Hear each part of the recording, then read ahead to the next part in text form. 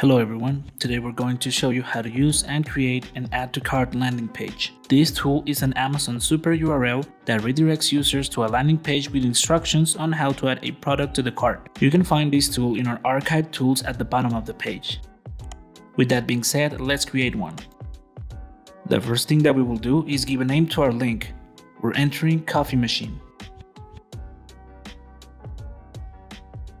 In the configuration section, we will select the marketplace, in our case the United States. Next, we will add the AC number, which we're taking directly from the marketplace. You can also add the quantity of items that the buyer will be adding to their cart. Let's go with 1 for now. You can provide additional instructions for buyers to add your product to their cart. Let's enter add to cart.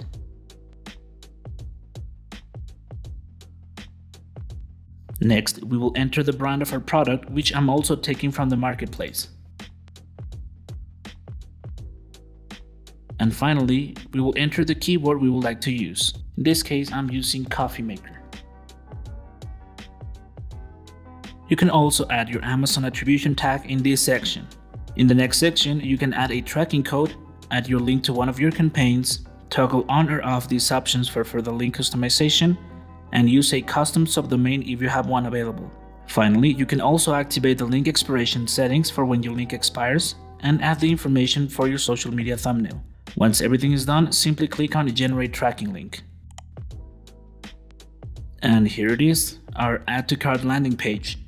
Remember that you can edit the back half of the link so it can mention your product brand or keyword, download a QR code that leads to your link, and edit the link settings if you want to change something. Now when we click on the link, we can see that it leads to a page where the buyer will have the direct option to add to their cart your product.